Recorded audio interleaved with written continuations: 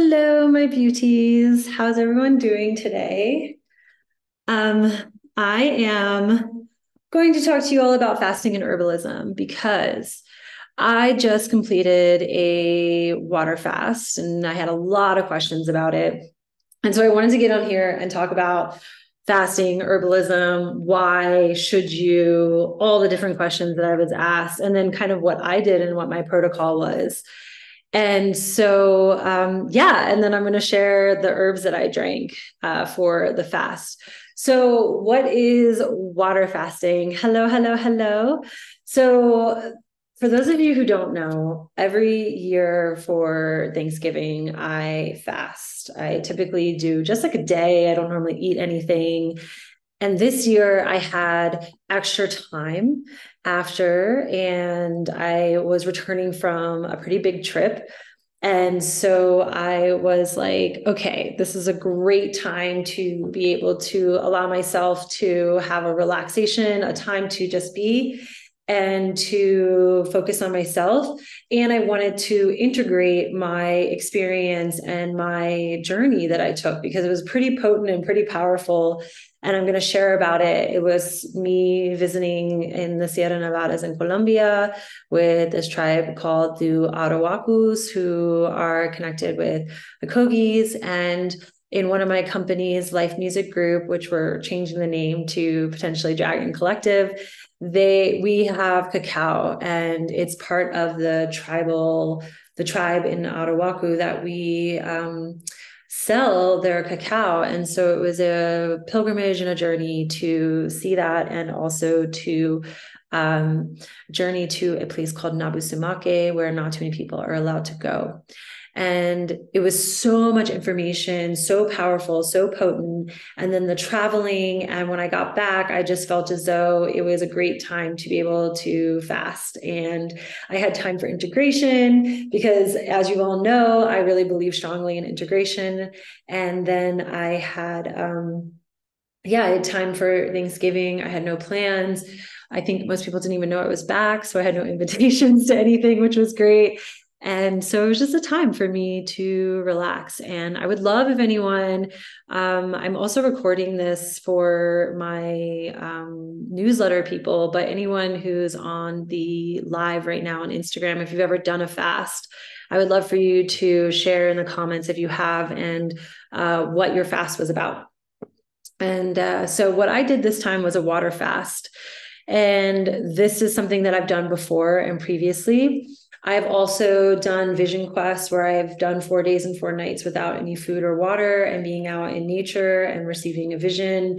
And that was directed by an elder with, fire tending. And it's a lot of a deeper experience that's more community driven. The water fast, though, I've done before, and this is a way of cleansing the system. So there's a couple things that I wanted to share about water fasting. And one is leading up to the fast, how I do the fast, and what I decided to do this time. So this time leading up to the fast, what I typically do when I lead up to a fast is I start eliminating meat, dairy, and other type of things that I've been eating out of my diet a little bit before the fast begins. So I start to wean my body off of the things that that I'm not going to be eating and that I have been enjoying. So if you eat meat and you have dairy or gluten, these are 3 areas that you can begin to start to release and let go of those foods. And then I like to do nourishing soups. So as you know, I did this fast during Thanksgiving, which means it's cold. So you want to remember what season you're fasting in and where you are in your location. So if you live someplace tropical, going into a fast could be a lot easier. You could do juices or just water, and you're going to be fine because the temperature is nice and it's amicable. If you're doing it in the summer, this is also another time when the temperature is going to be on your side. If you're doing this when the temperature is cold, like I did in Thanksgiving, and we had like the biggest snow and a bunch of other stuff, you want to make sure that you're setting yourself up for success by when you're nourishing yourself to get into the fast, that you are weaning yourself off of food, but getting yourself into like cooked soups, cooked meals that are nourishing and easy to digest before you get into the water fast. The next thing you want to do is you want to have water. So the water you choose is very important. Some people think reverse osmosis, or they think, what's the other one, like that doesn't have nutrients. I don't know why I'm blanking on the water right now. But what you want is like, what I like to do is high pH or spring water. You want a good quality water that you're going to use when you're doing the water fast, because that's what you're going to be drinking.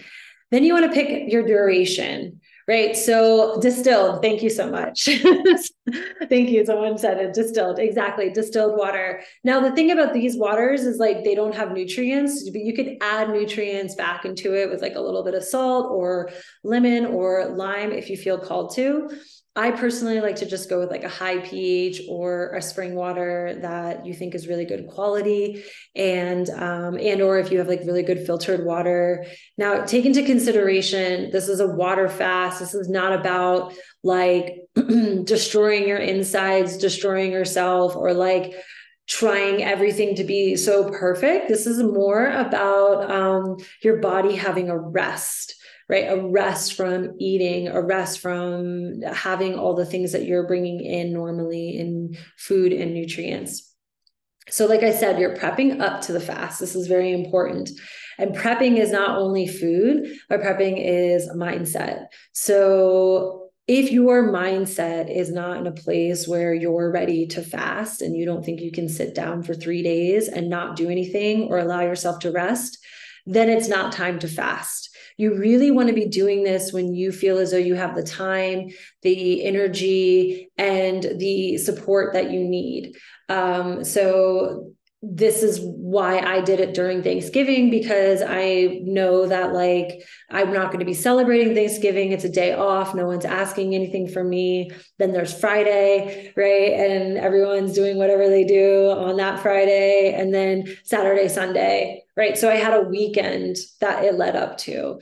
So that's what I really focus that energy on.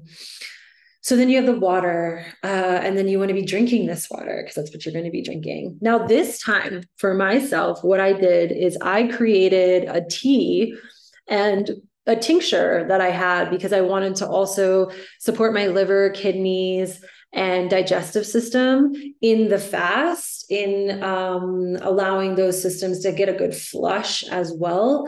And one of the things that I'm really big on is not like a hardcore cleanse where like my body is getting completely stripped.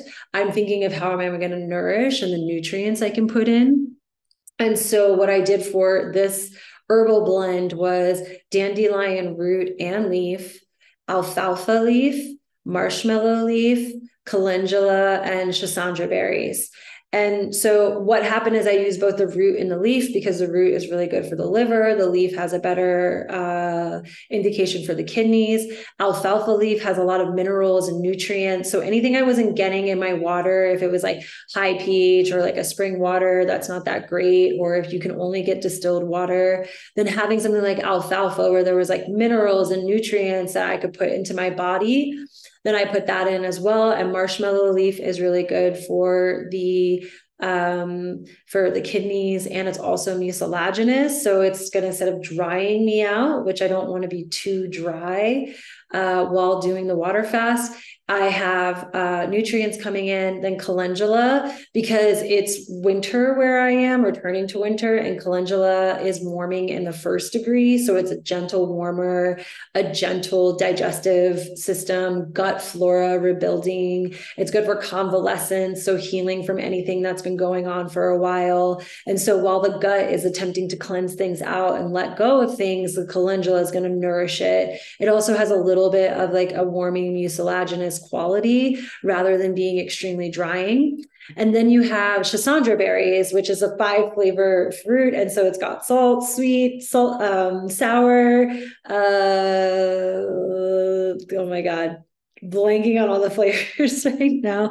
Bitter and I said sweet, salty, bitter, like sour. I'm missing one, but it's such a good herb. And then it also really helps with keeping fluids in. So it's a little bit of astringent. So that way I could keep, and I put just a small amount of it, but that way what I was drinking in water was not only like going through me and cleansing, but also nourishing my cells and my body by actually staying in there. And then on the sidelines, I decided to do a tincture for myself. And that's only because the tincture for me was just like the next step. And it was like, I did the tincture leading up. I did both the tea and the tincture leading up to the water fast, through the water fast, and post the water fast. So it was something that my body was already acclimated to a couple of days before the fast began, and then kind of rounded the fast out. So that way, throughout the whole thing, I had one integrative herbal preparations that were kind of nourishing me and holding me down. And so in the tincture, one of the more like actual cleansing herbs that I did, that's a little bit more of a heavy hitter, I did milk thistle, cleavers, angelica, and red clover. And so the milk thistle is really for the liver. The cleavers is kind of was the lymphatic system. Angelica is like a really good bitter, but I really did angelica because when I do fast, I really want to be like calling on my guides and my ancestors, and like I have also a spiritual essence for it. And so angelica was one of those. Like it's bitter, it's great for the liver, it's oily, it's going to be nourishing, but it's also going to call in my guides and my beings that are going to like support me. And then red clover as well, which is really good for the blood as a cleanser. So it was just a very gentle, cleansing herbal preparations that I chose to use in my water fast. And then, and then you just drink water. And what I do through the fast, there's all different ways I've done it before. One time I've done it where I've completely disconnected from technology, from everything and everyone, and did nothing and rested. So that's one way that you can maintain your water fast.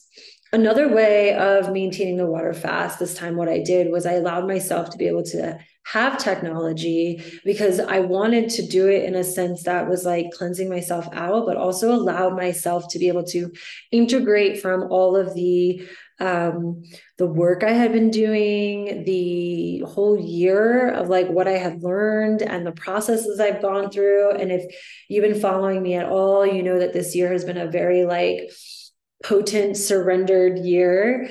And so there was a lot that I have gained in information and knowledge that I wanted to really take time to bring together. So I did a lot of journaling. I wrote a lot. So and then I just wanted to make sure that things that I really care about and things that I share with you all, like my website and my newsletters and my offerings, were kind of tied in and updated and reflected who I was through all the changes. So that was part of my process. I ended up actually extending it 2 days and did 5-day water fast. And so this was the first time I did a 5-day water fast. I've done 3 days. And as I said before, I've done Vision Quest where I've done 4 days and 4 nights with no food or water. And the 5-day water fast was potent. It was super potent. So what typically happens for me is the first day tends to be kind of like, okay, I'm not eating whatever I've had before. My system is still there. So I'm not like at dire straits. Then the second day, I tend to have a little bit harder of a time where I'm like, oh my God, I really want food. Or I just really am wanting some kind of nourishment, or my patterns around food and desires show up and I want to like feed them basically. So even if it's not like necessarily food, it's like I want to feed my body and myself these like patterns that I'm used to doing, that what I found this time are patterns that keep me away from operating in my highest.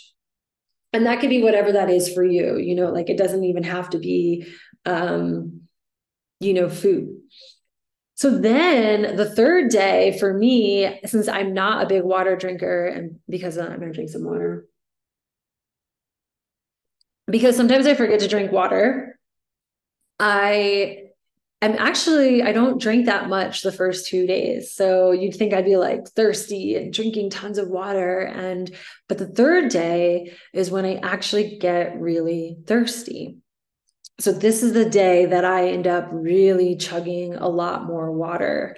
And so that's why I continued into the fifth day, because one, I had the time, and two, because I really got thirsty on the third day and finally felt like I was finally drinking the water. And so I was like, let me just continue this fast, because now I'm finally drinking water and I'm doing the water fast. So it took me 3 days to get through 2 gallons of water, which is kind of not like probably the best, but again, this is personal, right? This is my personal experience. What you want to be doing is drinking water. And if you're a person who loves drinking water, you'll find yourself drinking a lot more. I highly suggest, if you're doing a 3-day water fast, to have a minimum of 4 to 5 gallons of water available for you, ready to drink, so that you're able to drink that. So you want that best quality of water of a minimum of like 5 gallons. You could do more, depending on your water intake that you're already at. And also, this is really good for people who forget to drink water. I mean, since my water fast, I have not forgotten to drink water. I've like praised water. I'm so excited about it. And it brought a brand new relationship with me and water. So I did 4 and 5. Now, what happened is by day 4, I really started to feel depleted. So this is why it's important that you have support. You don't really have to do much, because by day 3 and day 4, you're really going to be super tired. I'm super tired on day 2. Like that's a day that I really end up resting a lot. Day 3, I have a little bit more energy. Day 4, I had less and wanted to sleep again. And day 5, I got up that morning. I attempted to do my yoga practice. I did a very light yoga practice. I did a light yoga practice throughout the whole time, but day 5 was like super light. It was like just breathing and like a little bit of stretching on my back. And then I realized I needed to just like go to sleep. Day 5 was also the day that I was preparing myself to break the fast. So this is just as important as going into the fast. This is the part that I think is the most important, because you don't want to just like go right back to everything that you were doing before the fast. Sometimes I think it's easier to go from like 100 to 0 when you are coming into the fast. It's not the ideal, it's not the highest, I think, but it's something that you can do. Whereas when you are breaking the fast, this is when it's super important to be prepared. So what did I do? I had a lot of different herbs and spices and vegetables ready to go. And I put them in a slow cooker in the beginning of day 5. So I was really like kind of tired. And I spent the morning just like putting like peppercorn, reishi mushroom. Hopefully I'm still there. My manifestation alarm just went off. So hopefully I'm still here. So maybe someone can give me like hearts, thumbs up if I'm still here, for those of you that are live. But yeah, so and I think I was zoomed in a little bit. Hey, yeah. So I had this broth where I made reishi mushroom. I put alfalfa, nettles, rose hips. I had oranges in my fridge and lemons and a cucumber and some celery and carrots.